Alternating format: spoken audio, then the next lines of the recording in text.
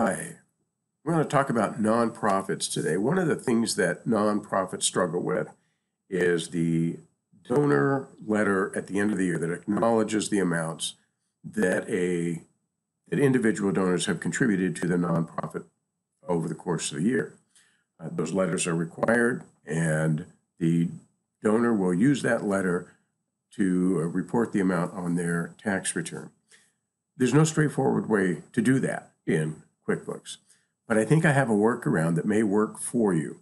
So let's work through this process. There are a number of steps, so kind of stick with it here and see if you can use this, because I see people doing a lot of things to create those letters. It's a lot of work creating them one at a time in Word or something else. So let's see what we can do in QuickBooks. The first thing we need to think about is how we are recording the donations that we receive.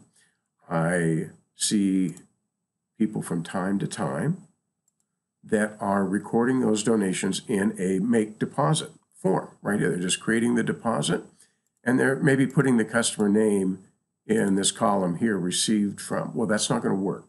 We need a report that shows all of the donations for each individual donor. Well, those are sales in QuickBooks, and the sales reports in QuickBooks work off of the sales forms like sales receipt and invoice. So we use a deposit form, it's not going to show up on any of those reports. So that's the first thing that we need to do, is make sure that we're using a sales receipt in order to record those donations.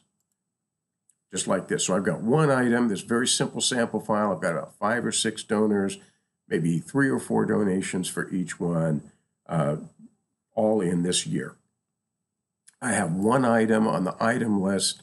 It's a service type item, and then I'm using a sales receipt for each donation, specifying which donor made that contribution. This makes the sales reports work. So when I go to reports, sales, let's say I want to look at sales by customer detail, change that to this year. There are all my donations. It's working now because I'm using a sales receipt to do that. Now, the report that I really want to use for these donor letters is the summary. Sales by customer summary, because that is just going to give me one number for the year. That's what I want. I want to get that one number on that letter. So as I say, a couple of things that we're going to need to do to make this work. So what do we got here? We've got 5 donors. The next thing I'm going to do is I'm going to go to the Customer Center, and I want to make sure that my list here matches what's on that report. Now, there's a couple of things that can cause me a problem there. If I have a donor here in my Customer Center and I've made them inactive because, I don't know, they've moved away, something, they're not going to donate anymore. But if they donated something this year, they're going to be on that report. The list of customers on the report's got to match the list of customers in the Customer Center. So the first thing, or what I might do then to solve that, is go to all customers. This way, anyone that was inactive would show on this list. Also, another difficulty I might have is I may have donors that are in my Customer Center, but they're not on this report because they didn't donate this year. Okay, maybe the year before, maybe, and I'm hoping for next year, but they didn't donate this year, so they're not on the report. Well, I would fix that by customizing the report, going to the Advanced button, and I want to see all rows, not just active ones. Okay, that should fix it. That should give me my 0 rows. I'll sometimes hit the all for columns too, but that's not really going to change the report that we're looking at. So there we go. There's a no name in there as a customer, and then there's no donations for them, and so now we got that 0 on there. So any of your donors in the Customer Center with zeros should now show on this report. So if I'm looking at all customers and in the Customer Center, and I've got this report set so that it shows all rows, I should have a match between the two. That's the first thing. If all that's working, then I'm going to go back to the Customer Center. I'm going to create a custom field. I'm going to double click on, it doesn't matter which one I pick on one of my donors here. Then I'm going to go to Additional Info. There's the Custom Fields section, Define Fields. Let's call this Last Year Receivable. I don't think that's really a word, but we're going to use that anyway. In other words, the donations that qualify to get a receipt from us at the end of the year. We want to use that for customers. And click OK. So there's our custom field. I don't want to put anything in it here. I just want it there. Now, back to my report. I'm going to export this to Excel. It's going to take just a moment. A new workbook, that looks fine. QuickBooks is going to work at that for just a moment. And here it is on my other monitor. So hold on, I'm going to pull that over. There's our list of customers, and there are the dollar amounts. All I'm going to do is I'm going to highlight these dollars. Don't want the header, don't want the total at the end. I just want the amounts for each of those customers. That's important. I'm going to copy. I'm using the Control-C key here, and I'm copying those amounts. Now I'm going back to QuickBooks and access my Customer Center.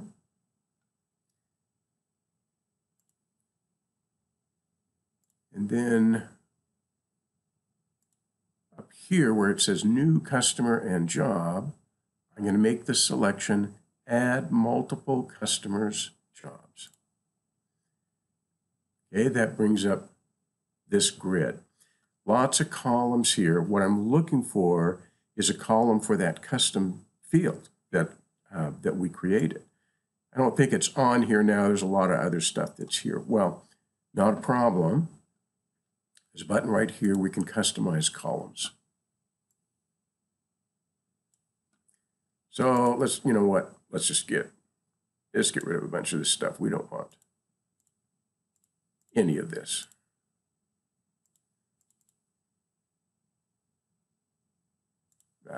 We want the name information. Okay, that looks fine. And then in this column over here, the custom field's probably at the bottom or near the bottom. There it is right there. That's the custom field we created. So select that, add that to the columns that are going to show in this form that we're working in. There it is. So this is where I told you it was really important that the names, the customer names in the Customer Center and the customer names on the report be exactly the same. They've got to match up, because what we're going to do is we're going to click in this first row, and then I'm going to paste the numbers that came from Excel. So as long as those two lists, and you're probably going to want to look through that a little bit. If you have a long list, you may need to scroll down, look towards the bottom, and be sure everything is still lined up so that you know that that each donor has the right amount for the year. I'm not saying you need to check every one. I'm just saying make sure that everything got lined up all the way down the list, top to bottom. If they did, then I'm going to click Save Changes. And that puts those dollar amounts in that custom field.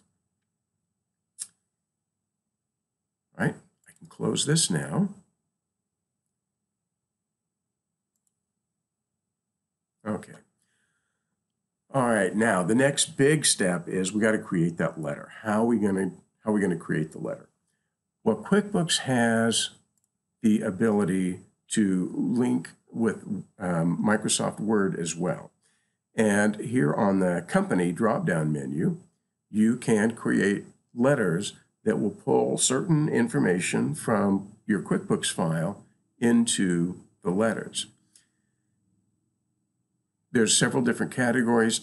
I'm going to pick this customize. I would pick one of these others if I wanted to just create the letters, but I know there's not a letter in there that is going to be exactly what I want. There isn't a letter that's a end of the year or last year's donor form, you know. So I'm going to have to modify something that's already there. So I'm going to customize letter templates. View and edit existing. Yep, that looks good. And this is for customers. Now, one of these is the nonprofit thank you letter.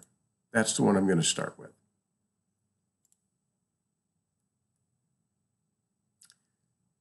Now it's going to open Word. Pull that over. So this is the way it comes straight from QuickBooks. It's really not exactly what we want, but it is close. So I'm going to make a couple of edits here. I'm not going to edit anything technical. I'm just going to edit some of this wording. Then I'm going to get to the text. So what I'm telling you is I'm going to pause this thing for just a moment and do some of the non-essential stuff that you can do without any instruction from me. And then I'm going to come back and we're going to fill in the fields that we need. Okay, so here we are back again. I've edited the letter. You can see it looks completely different now. Put in my own logo. And I changed the wording here so that it's now not a thank you for a single donation anymore, but it's now thanking the donor for a donation or their total donations for the year.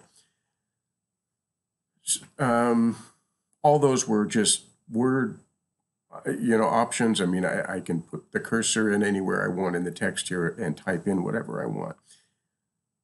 I did take out a field here, and I'm going to put the donor's first name in there. And then down here in this little gap that I left, that's where I want that information from that custom field that we created that's going to give us the total of the annual donation. So to accomplish that, I'm going to go to add-ins on my Microsoft Word menu here. And so here are the information fields that I have available to me from QuickBooks. So insert my company fields, insert customer name fields. Well, we want customer name, right? I want to get first name in there. Put first, okay, so now I've got first name and last name. Okay, so here's the big one, of course. How many dollars for last year? So let's look at customer name fields. Let's go all the way to the bottom. Custom fields are generally pretty close to the bottom. And there it is, last year receivable. So I'll click on that, and that's going to show in that space. I'm going to take some of that empty space out of there now. So it's going to read, please use this document as a tax receipt for your generous donations of, and there'll be a dollar amount in 2017. There were a couple other things I needed to change on this letter too, because they were coming up blank. Some of this company information was not filling in. And so I'll show you how to deal with that when we get back to QuickBooks. The next thing I want to do is I want to save all my changes, right? Because this is a template. So I'm going to save as in customer letters. And I've already put a name in here for this nonprofit donor custom. So by custom, that I meant that's the one that I custom created. So save that. So once we have that saved, we should be good to go. I'm going to close Word. Now QuickBooks gives me this option to use template, but actually I'm going to cancel out of this for a minute. So that company information, when the letter's trying to pull that and something isn't there, so it isn't filling in correctly, you go to company, my company, edit, and just be sure that your information is in here correctly. If you're missing a phone number and the letter has the phone number field, then it's going to show up as missing information. If the letter template has a website and you don't have a website typed in here, it's going to show up as missing information. Your company name will probably pull from the legal information part, so be sure that it's filled in here as well as in contact information, okay? And so you can solve a lot of those missing information messages just by being sure that you have all of this filled in. All right, so what about our letters? So how are those going to work now? So I go to company, prepare letters with envelopes. This time I want to select customer letters, because the one we created or edited was a customer letter. I want all my donors or customers in there. And there's the name of the letter that we just edited and modified for ourselves and resaved under a new name. So that's the one I want selected. I'll click next. This information you can put in, and you can put it in different every time if you want to, but I've already filled that in. And then it's going to take just a moment, and Word is going to create those letters. There we go. Quicker than I thought. So you could do other things. You could, I don't like that this is too small, but that's all Word stuff. You do that in the form that we were before, where we were customizing letters. You change the fonts, whatever you like. Obviously, I put in a new logo there. But here you can see the fields are now filling in with information. All this information, these were just empty fields in the letter before. Now it's pulling that information from QuickBooks. Also the date. Here's all my customer information. And here's the amount of donation. So you know what? As I look at this, I might add a $ as I'm editing the letter for the template to show up in front of this field right here. And then there would be a $, 1026 in 2017. All kinds of things you can do. You're used to using Word, but you can just manipulate this letter and make it look and say anything that you want, and then add in those fields, which will then pull from QuickBooks. So Brittany Akers is 1026. I go down to the next page. Jeremy Whitlatch is $1,474.43. Next page is John Smith. He's $1,813. So you see, they're all pulling that individual information. All I'm going to do is hit print at this time, as long as I'm happy with the look of the letter template, and all of my letters are going to print out in one batch, and they'll be ready to send. So I hope that's helpful to you. We really haven't had a good way to produce donor letters for a long time, and actually, this is. These features have all been available in QuickBooks for a while. It just took somebody smart enough, and I wish I could say all of that was my idea. All of it wasn't. But in any event, just took someone smart enough to put all that together and figure out how we could manipulate QuickBooks to do that for you. So hope that saves you some time. Hope you learned a couple of things. Thanks for coming by and watching the video.